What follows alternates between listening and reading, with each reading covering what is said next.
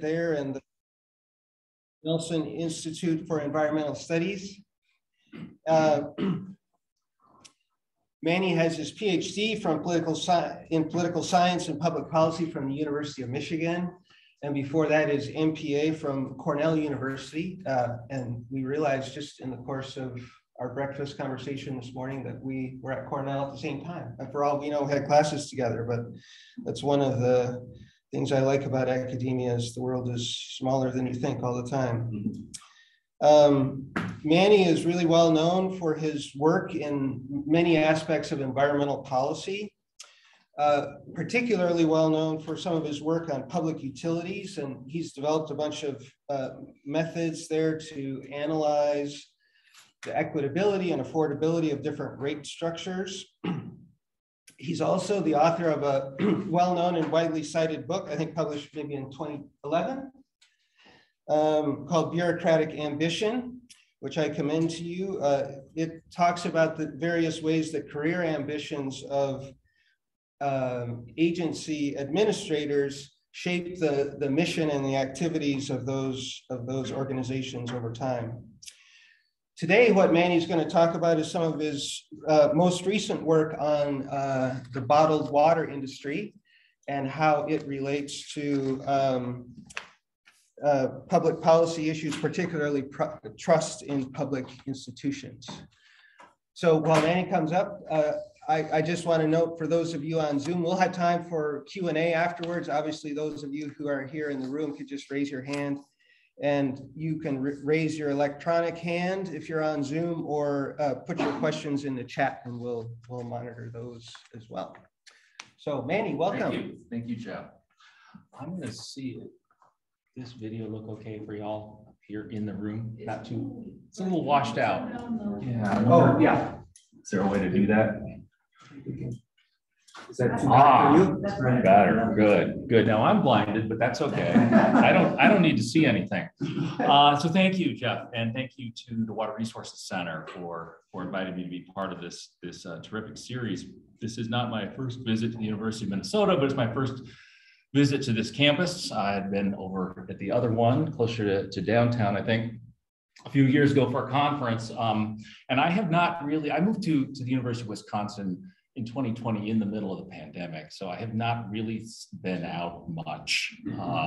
So it's my first time crossing the state lines since I've been in the upper Midwest here most recently.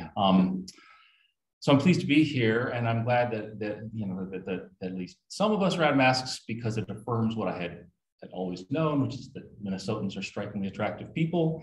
So it's nice to have that affirmed. Yeah, exactly. And I am not above pandering to any audience, really. But it is an honor to be part of this series. One of the things I like to do whenever I get invited, fortunately, to be part of a series like this, is I like to look at, nowadays people have video, right? They can put YouTube videos up of the past talks, so you get a sense of what they're like, what kind of people they invite. And this series in particular has a nice website, has all the past lecturers, so you get a look at who's there. And it's an impressive variety of people. It's a truly interdisciplinary group. The Water Resources Center clearly evidently an interdisciplinary enterprise, and a lot of places talk a good game about interdisciplinarity. One of the things I've noticed, especially with university water shops, is they'll say, well, we're an interdisciplinary center. And what that really means is that the civil engineers will sometimes work with chemical engineers, or maybe the wildlife biologists will work with the laboratory biologists or the cell biologists. But this is an actual interdisciplinary shop, and it's fun to see that. When you look, that's evident in the faculty, that's evident in the research that comes out of here. It's evident in this lecture series. So thank you. It's fun to be part of it. So my talk today takes its title from a book that I wrote with Samantha Zulke at the University of Iowa. And let me advance here. Samantha Zulke at the University of Iowa. There we go. And David Switzer at the University of Missouri. It's called The Profits of Distrust. The three of us put together. This book has a pretty strong Midwestern accent. But it's a I'm pleased to describe or to declare that the book's now forthcoming. It'll be out later this year from Cambridge University Press. If all goes according to plan, it'll be available this summer electronically and in hard copy in the fall. So I'm going to be presenting in a fairly short period of time a whole book's worth of material, or as best as I can do in any case. And because this is an interdisciplinary audience, I want to sort of give a general overview, a third caveat, an explanation of what I'm going to do. I'm going to be showing a lot of material. I'm going to be presenting a lot of stuff at a very high level. And that's because I want to convey the whole book's worth of material in a very short talk, and that's all going to seem maybe a little shallow. So if this were more of an academic research talk, I might take one chapter or half a chapter's worth of material and really drill down into it, but that's not what I'm going to do. I'm going to be going fast and kind of keeping things at a high level. So I'll be glad to take up any questions about methodology that you might have, or if you prefer, you can wait till the book comes out and look at the 60 pages of methodological appendices at the end of the book. And you can see all about measurement and estimation and all the other sort of stuff that we do in the book. So at one level, this talk or in the book, both are about water. It's about the water we drink. It's about the utilities that provide us that water service. It's about the regulatory agencies that oversee water systems. And it's about the commercial firms that sell bottled water and water at commercial kiosks.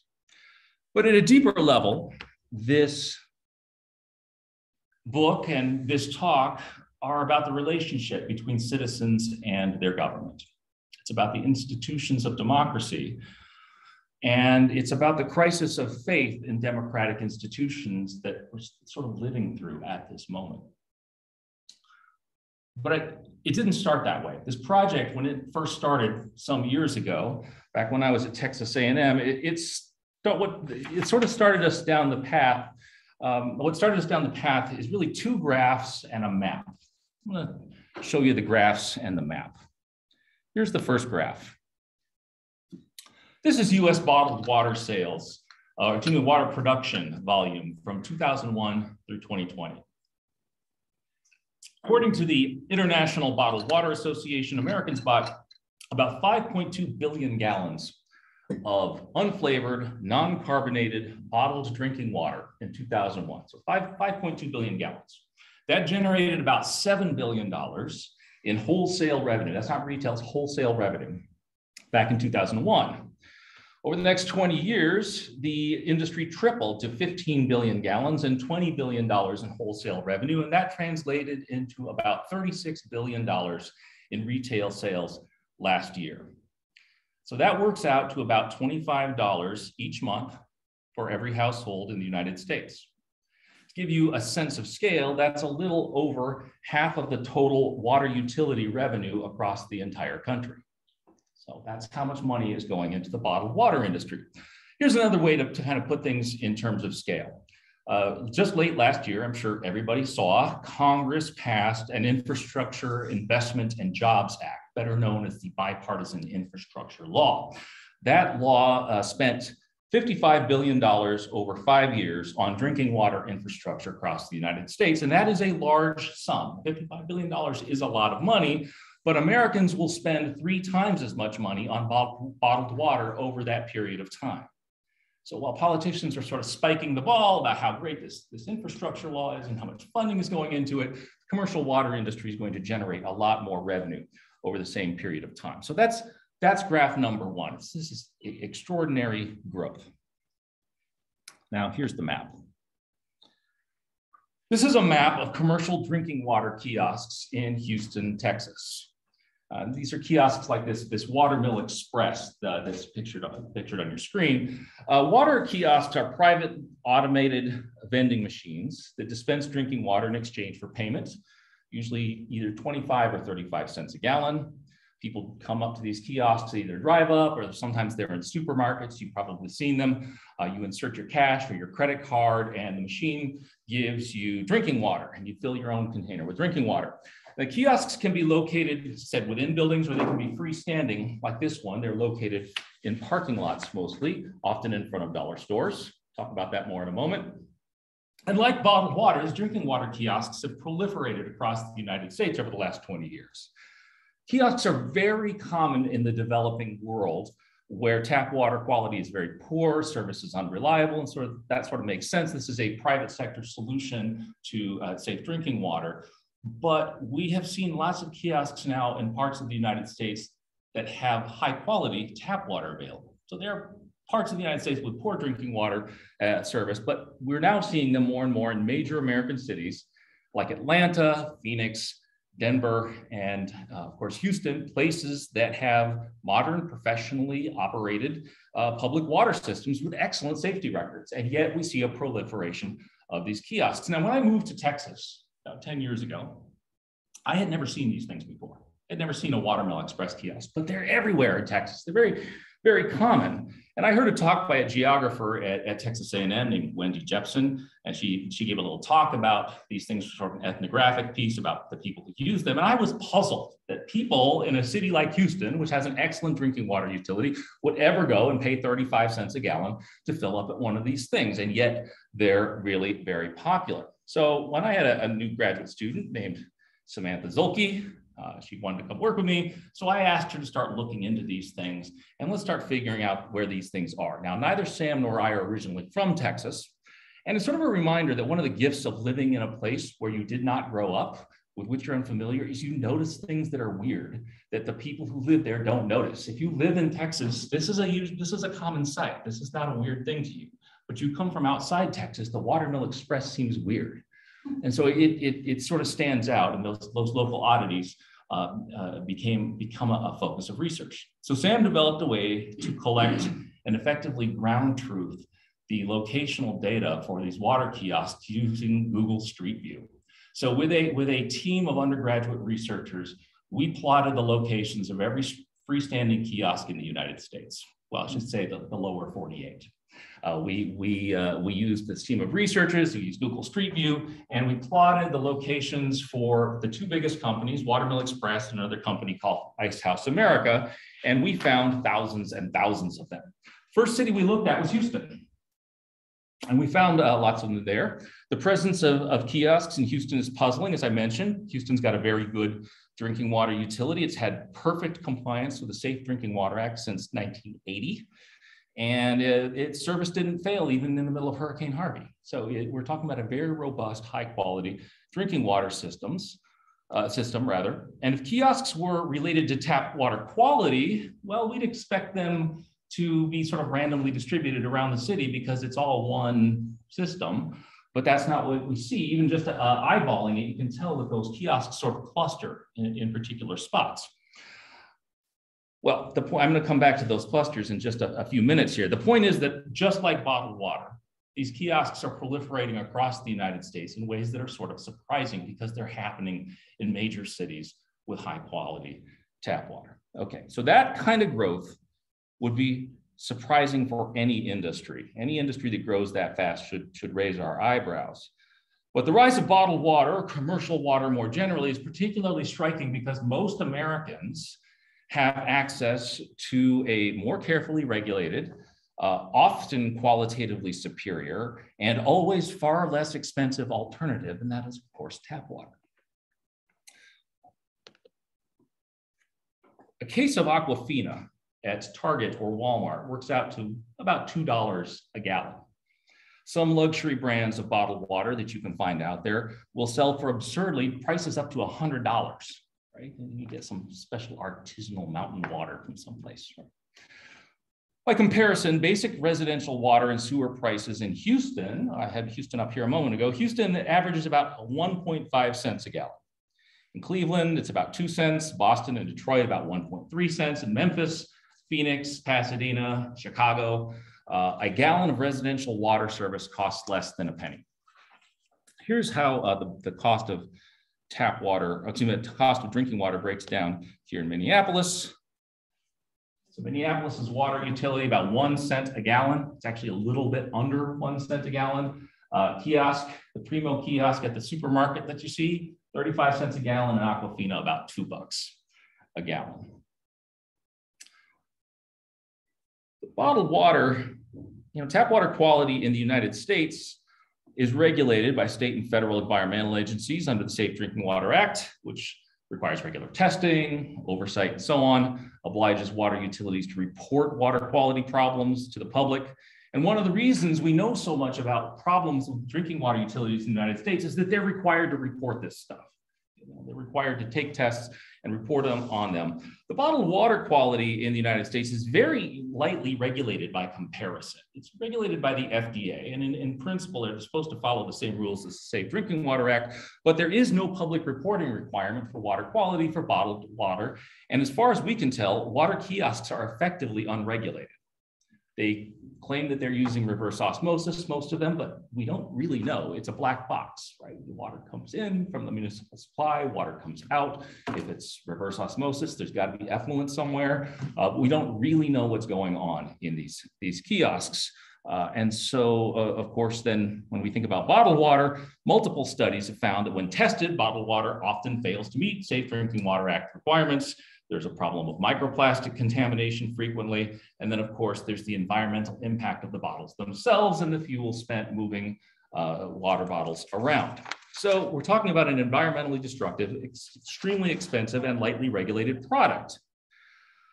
But things get even more curious. Let's go back to Houston for a second here. Here's those same kiosks again. And as I said, we noticed that they're sort of clustered in different spots. Here's the same kiosks clustered over census tract median income.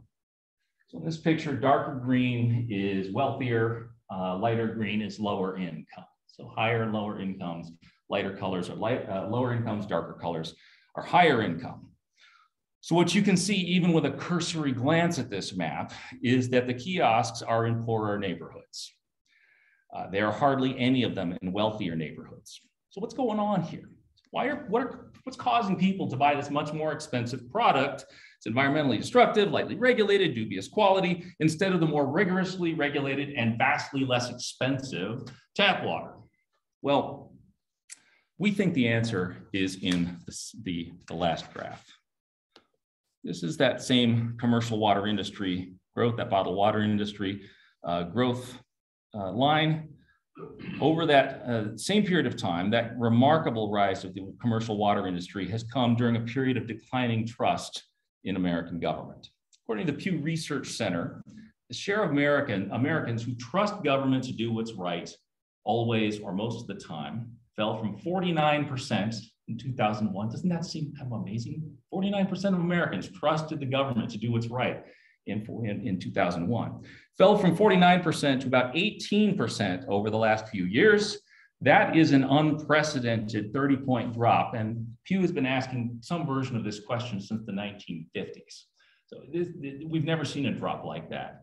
And in fact, the folks who are specialists on public opinion tell us that the reason that it hasn't dropped further, this is about as low as that they can get anyone to say that they distrust something. I mean, to get lower than that, you're talking about terrorists or Congress.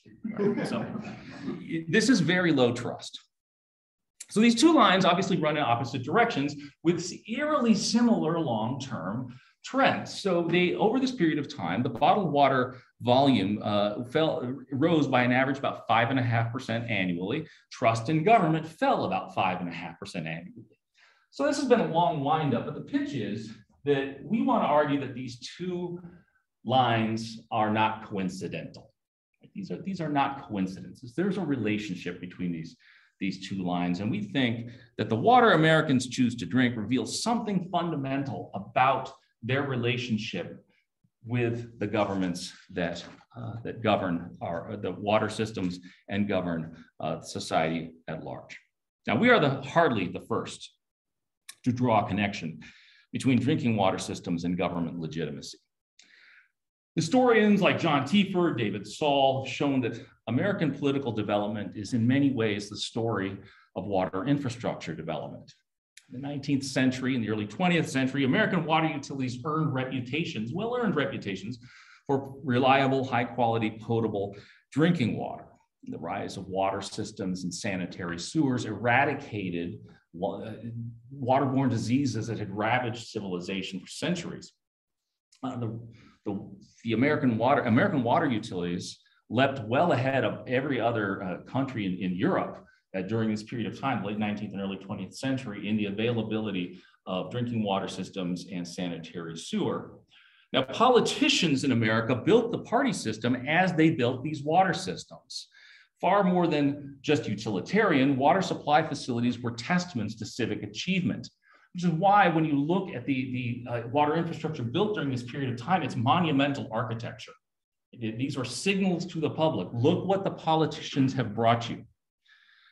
One of my favorite examples of this, I go to it all the time, is, here it is, Saginaw, Michigan. This is the drinking water treatment plant in Saginaw, Michigan.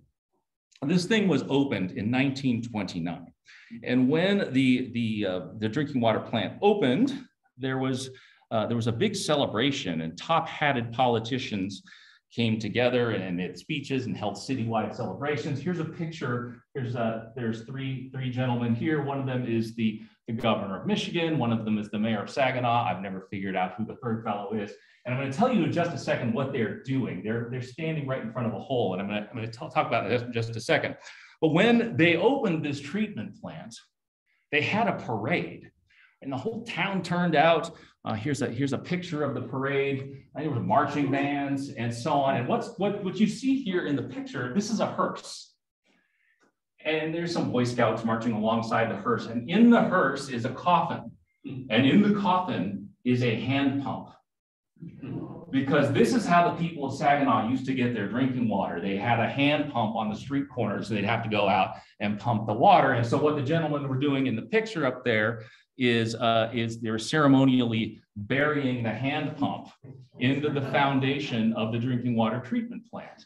This, my friends, is what political scientists would call a credit claiming opportunity for a politician. Politicians then, like politicians now, like to claim credit for good things. And you don't get a whole lot better than bringing potable tap water into people's homes when what they're used to doing is going out in the middle of winter and using a hand pump to get the water for their homes. So that scene repeated itself across the country in the 19th and early 20th century. Drinking water systems were constructed across the United States, places like New York and Chicago, Miami, Seattle. Reservoirs, water towers, and treatment plants were monuments to the social value of drinking water. Water infrastructure improved life very immediately and very tangibly, inspiring confidence in governments, the governments that created them. So just as in the ancient Roman Empire, aqueducts and sewers brought health, prosperity, and thriving economy to American cities, simultaneously sending powerful signals and serving as reminders of the state's political genius. What's more, drinking water is the most basic of basic services. Water that flows from the taps is the most intimate relationship between people and their government. This is a service that governments themselves send directly into our homes. We cook with it. We submerge our children in it. We take it into our bodies. There's nothing else government produces that we ingest, right? This is a government service that we ingest. Now, a central tenet, arguably the central tenet of democratic theory, is that the legitimacy of any government rests on its ability to secure its people's basic needs, and you don't get any more basic than water. And it's right there in Locke and Rousseau in the Declaration of Independence. It's difficult to imagine any government maintaining its legitimacy without providing safe drinking water. So the meteoric rise of commercial drinking water implies that a significant share of Americans don't trust whatever's coming out of their tap. A raft of data from different studies show that there's a strong positive correlation between household income and perceived tap water quality.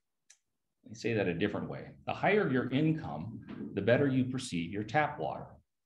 Lower income people tend to perceive tap water quality to be poor. Higher income people tend to perceive tap water to be good, even where rich and poor are getting water from the same place. So the other remarkable thing about commercial water demand is that trust in tap water is low among low-income people, and it's also low among Blacks and Hispanics compared with non-Hispanic whites. Our own data, Sam and David and I confirm, again, what a raft of other studies have shown, which is that Blacks and Hispanics are roughly twice as likely to drink bottled water instead of tap water compared to non-Hispanic whites. So somewhat counterintuitively, the poorest Americans spend the most on drinking water. The richest Americans spend the least on drinking water.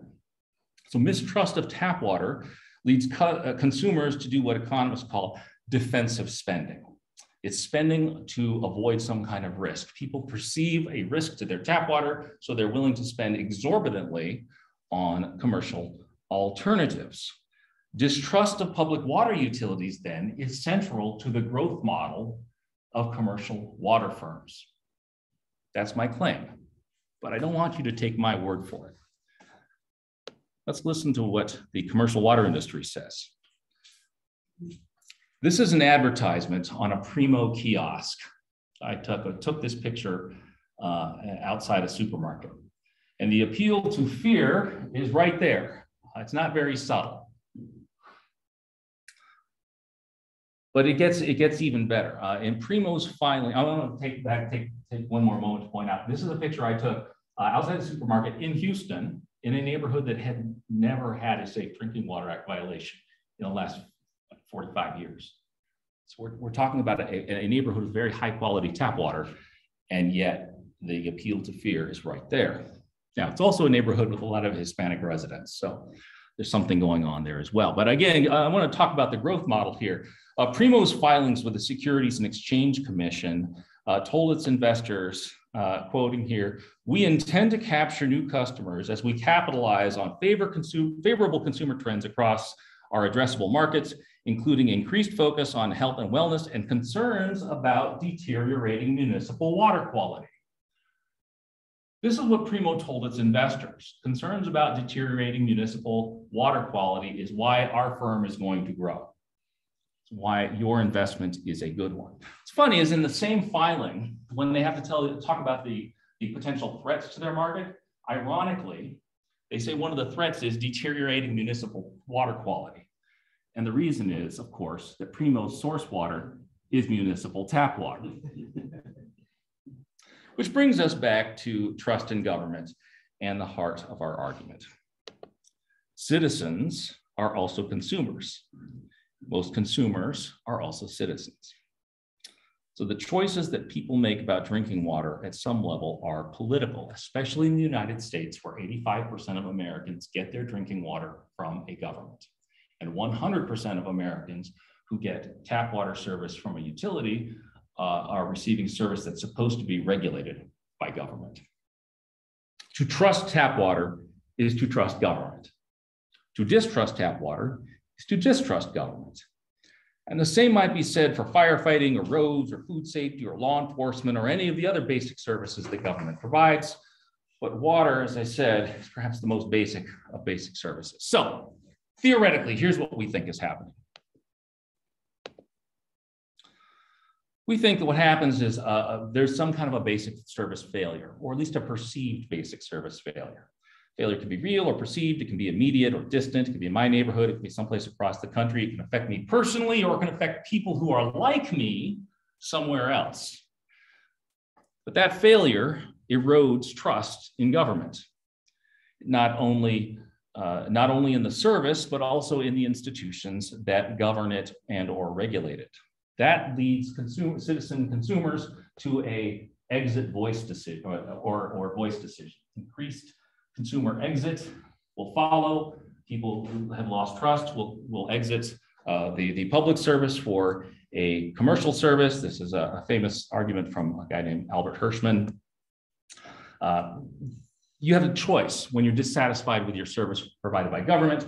You can either try to use your voice, try to get government to change and improve services, or you can exit.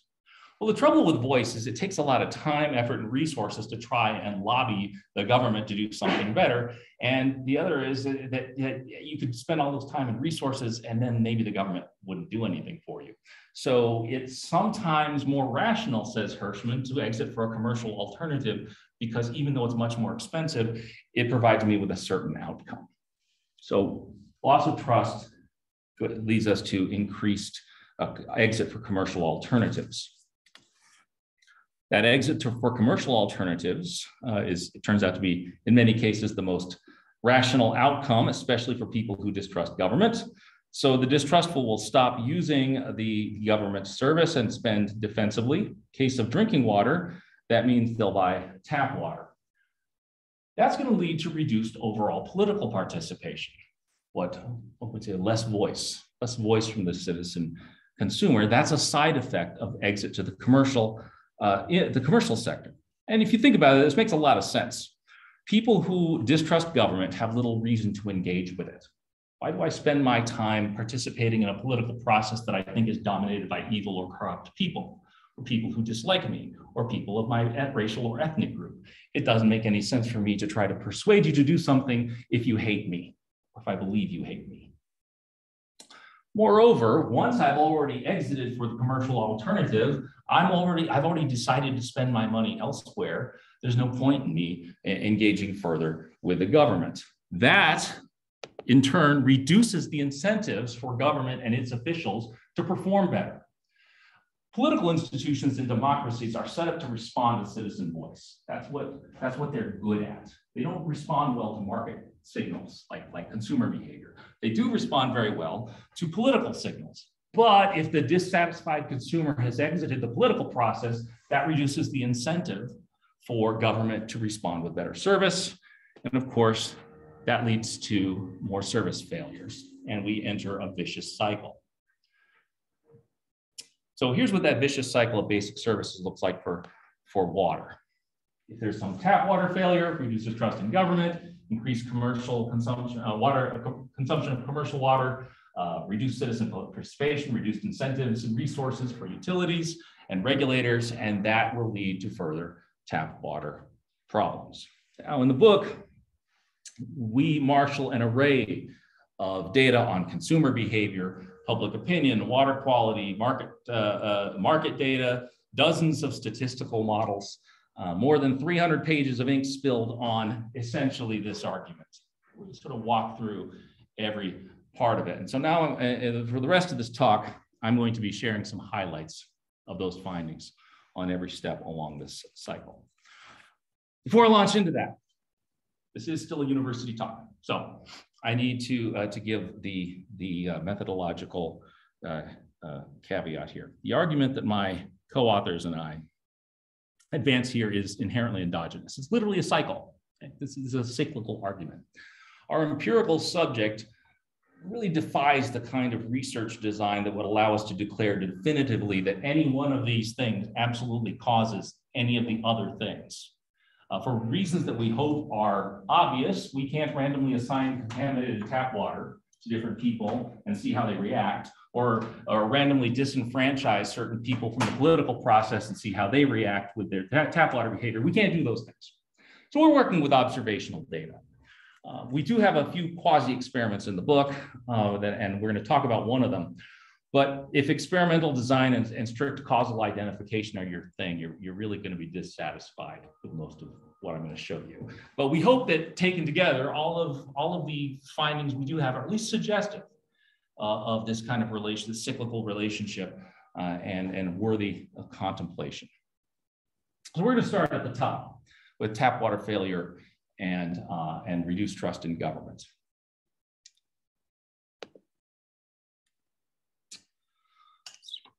When tap water fails, it's really unlike virtually any other failure of government products or services. It shakes people's faith in the legitimacy of government itself. I'm going to start off by showing you some data from a survey we ran at Texas A&M in 2015 called the Nexus Survey. It's a nationally representative sample, about 1,500 US residents. And I think this is useful because it happened before the Flint water crisis. Late 2015, Americans started to think differently about tap water because Flint kind of put it into the national spotlight. So early in the survey, we asked people to rate their trust in government at the state, federal, and local levels on a scale of 0 to 10. 10, I trust completely, 0, I don't trust at all, or distrust completely. And then later we asked them whether they had experienced different kinds of problems with their tap water in the homes where they currently live. And our aim was to see whether people's experiences with tap water shaped their trust in government, and boy, howdy, were we right. So trust in local government was markedly lower for people, and we see the same thing, by the way, for state and federal. I'm showing you local because local governments are usually the providers of tap water, but trust in local government is markedly lower for people whose tap water tastes bad, is dirty or cloudy, suffers from low pressure, or when people believe it makes them sick. And those relationships hold, and they actually get stronger when you control for age, race, partisanship, and so on. It's something like a 10 to 25% reduction in trust in local government for people who have tap water problems. The plot here is on our 10-point scale. You might look at that and think, well, okay, I mean, that's a statistically significant difference, but what we're really talking about is less than a point on a 10-point scale. Maybe that's not that big a deal. But I want to give that some context. The difference in trust between people who have and have not experienced tap water problems is about the same as the difference of trust in government between Republicans and Democrats. So the effect here is roughly similar to partisanship. Here's a plot of trust in local government as a function of partisanship for people who think their tap water tastes bad and people who don't think their tap water tastes bad.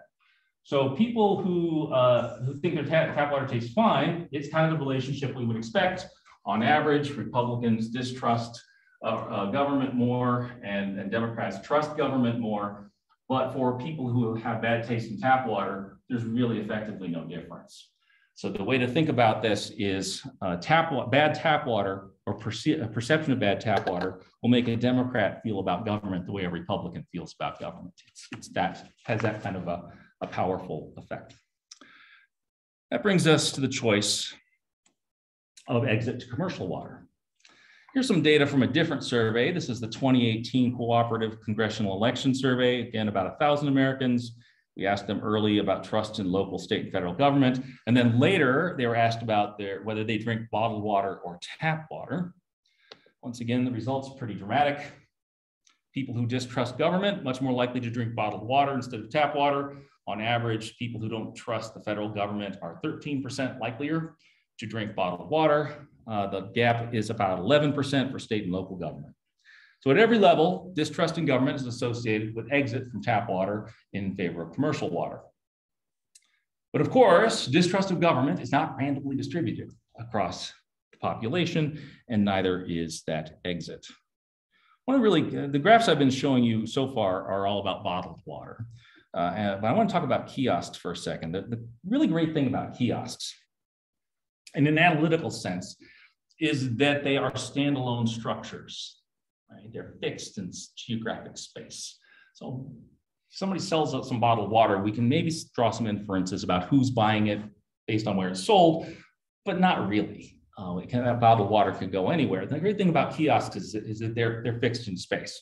They're also typically run as franchises, meaning that local demand has to exist in order for some investor to spend the money to put this facility in place. So we can think of them as sort of spatial lightning rods for commercial drinking water demand.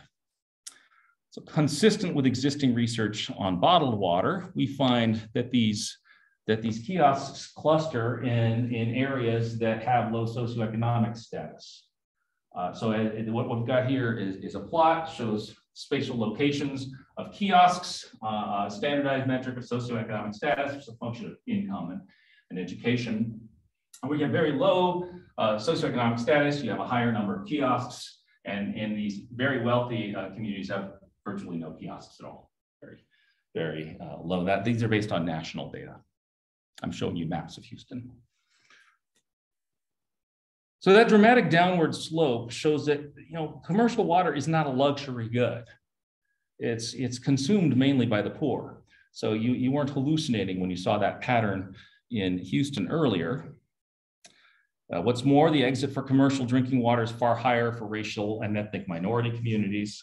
Along with analysis of bottled water consumption, we found that the commercial water kiosks are also disproportionately in Black and especially Hispanic neighborhoods. Again, here's back to Houston. Spatial econometric analysis confirms what your eyeballs are telling you.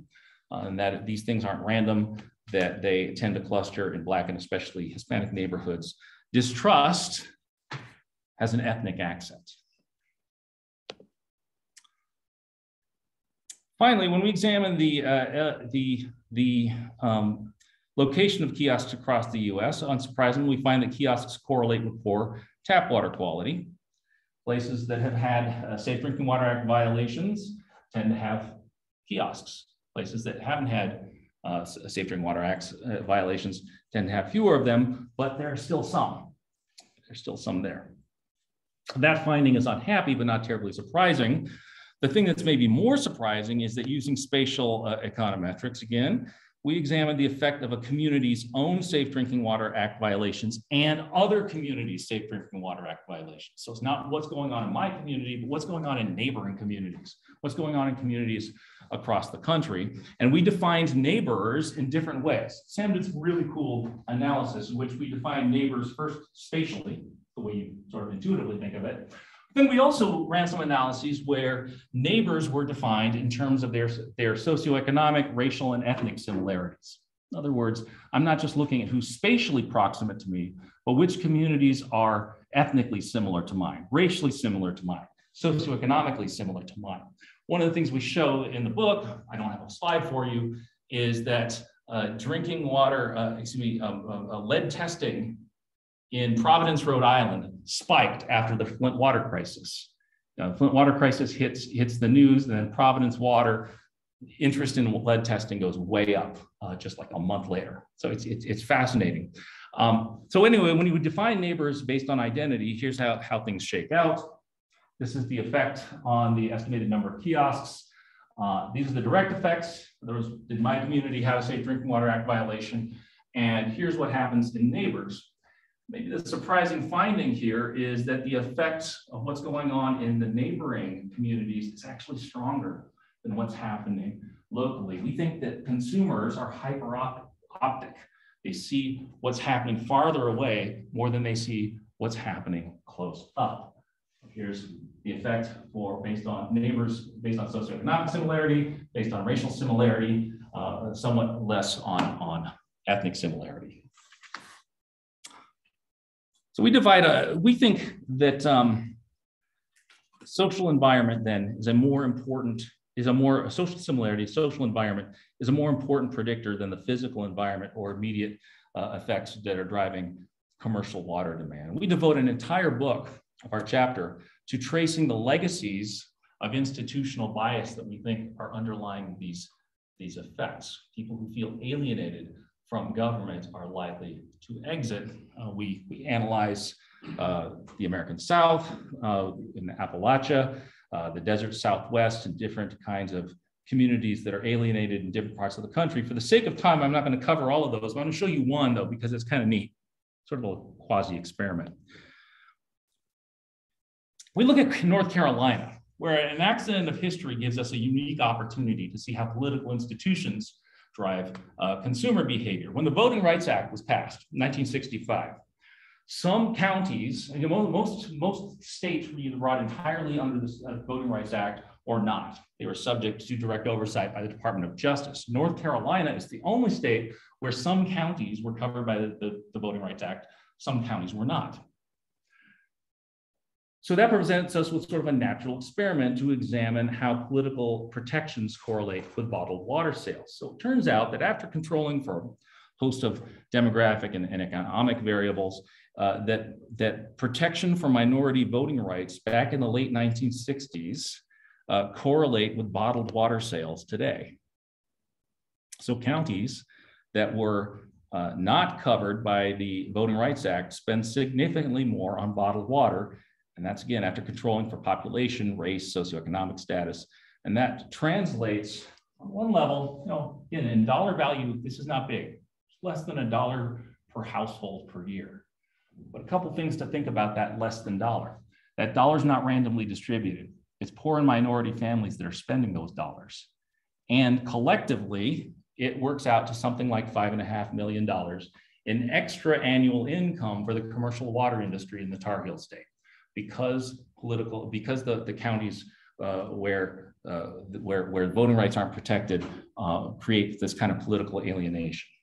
So defensive spending, we think, is a habit of the politically alienated. And the result is that the profits of distrust are reaped not from the powerful and the wealthy, but rather from the poor and the powerless. So commercial water firms have good reasons to rub raw the sores of distrust. And they hint darkly that tap water is tainted. Marginalized people are receptive to their claims, so commercial water companies give special marketing attention to Black and Hispanic communities. Commercial water firms will sometimes do that explicitly, sometimes subtly. Okay, so that's exit. I'll talk about voice. We found lots of interesting stuff here about the relationship between bottled water consumption and political participation. I'm going to show you just one thing. Again, in the CCES, we asked respondents whether they engaged in various forms of political participation. Political science is a typical battery of political participation questions. Did you attend a local meeting, put up a sign or bumper sticker, work for a campaign, attend a demonstration, contact a public official? This is sort of your usual suspects of political participation. It turns out that bottled water drinkers are significantly less engaged in politics than tap water drinkers, and that's after controlling for gender, income, race, ethnicity, and partisanship. Same thing shows up when we look at voter turnout, electoral participation. So exit from drinking water, from collective drinking water, is also associated with a broader withdrawal from civic life. That's all troubling. But the thing is, we don't think any of this stuff is crazy. We think that all of these findings are consistent with rational behavior by both citizens and firms. If you don't trust government, it's always more rational to exit than to try to use voice. And if you are, rather than participating in politics where you're uncertain what's going to happen and maybe distrustful of the institutions themselves, you go to the commercial sector. Accountability declines, public officials have less reason to invest in water systems, the systems deteriorate, trust declines further, cycle continues. That's all very dismal news. Let me talk about the good news now. The good news is that this cycle can also be virtuous. Vicious cycle can also be virtuous. If citizens perceive high quality service and recognize that that service is brought to them by governments, then they come to trust government.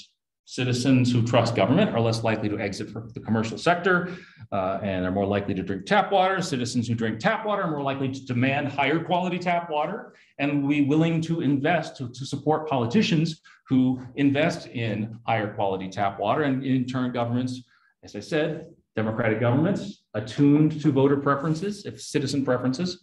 So governments then will respond by regulating rigorously and providing excellent service. That's the argument. And in fact, that's what we see happen. People who trust their tap water are willing to pay for it. There was a survey, we used another survey source, a thing called the Value of Water Survey from the US Water Alliance. Survey asked respondents whether they drank tap water or bottled water, and then also whether they would support rate increases to provide improved service. And you can imagine this going either way, right? If I'm unhappy with my tap water service, I could say, well, yes, I support a rate increase if it means I'm going to get better service. Or I could say no, because I don't trust the institution to use my money wisely, that they won't be good stewards of my resources.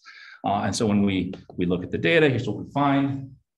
Support for rate increases is stronger among tap water drinkers. People who drink tap water more likely to support, more willing to support a rate increase. So when utilities and citizens, the citizens that they serve have that trusting relationship, it pays off in the form of more resources for the utilities and better tap water for the people.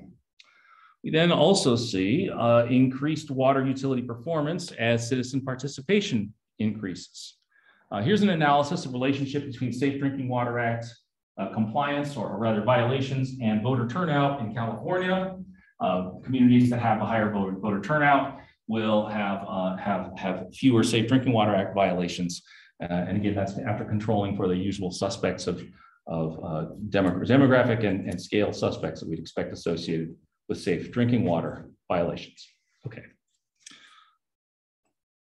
I want to wrap up with what all this means, both for water and for democracy. As I said, the modern American state was in many ways forged with the concrete and steel that built water and sewer systems. The tangible improvements that followed from those systems lent credibility to claims by politicians that the democratic state could make life better. Now, that all happened in the late 19th and early 20th century. In the early 21st century, faith in the protective state edifice is crumbling. It's shaky. Distrust at the tap contributes to what we see more broadly as a generalized distrust in government, both in America and in other democracies. The burgeoning crisis of legitimacy besetting democratic government really around the world has emerged in large part because citizens no longer believe that government provides a better life. And the rise of commercial drinking water in the United States, in that sense, is a symptom of the broader erosion of trust in governance across the country. Water bottles on a conference table in a city that has high quality tap water sends a signal to the attendees of that meeting. It says that tap water is bad, and or at least that commercial private water is better. A water kiosk on a city street in a community that has a good tap water system is a physical manifestation of that same kind of distrust. You think about the signals, that monumental architecture that we associate with water, those signals that architecture sends a signal. You see a beautiful water tower. Hey, here in Flyover America, we love our water towers. That sends a signal to the community, some kind of a collective value. A kiosk sends a signal too, but it sends a very different kind of signal. It tells us that tap water is bad. A water kiosk is isolated. It's isolating. This is not a landmark of collective identity. It's a landmark of alienation. You go up by yourself, you fill the water tank jug by yourself, and you leave. The profits of distrust then that flow to commercial companies, they drag down the economy, they exploit the poor, they pollute the environment. But more than all that, they also erode our social and civic life. But because that vicious cycle can be virtuous too, tap water also holds the potential to establish or reestablish trust in government. Governments, to address that distrust, then must attack head on basic service problems. And again, you don't get any more basic than water. Especially governments have to address inequities that currently leave poor and minority communities ill-served. So the message I want to leave you with then is that rebuilding trust in governance institutions in America has to start with literal rebuilding of these systems. As I noted at the outset of my talk, these water systems are in many ways the bedrock of any, water systems and drinking water are the bedrock of any civilization. Drinking water and sanitary sewers aren't like curing cancer. They're not like global climate change. They're not like nuclear proliferation. These are problems that we know how to solve. We know how to identify them. We've got legions of clever engineers who now know how to treat our water and keep our environment safe. These basic services are not glamorous, but getting them right demonstrates to citizens that democracy can still fulfill the promise of a better life. So we think that healthier tap water can make a healthier republic. And that's it. Am I on time?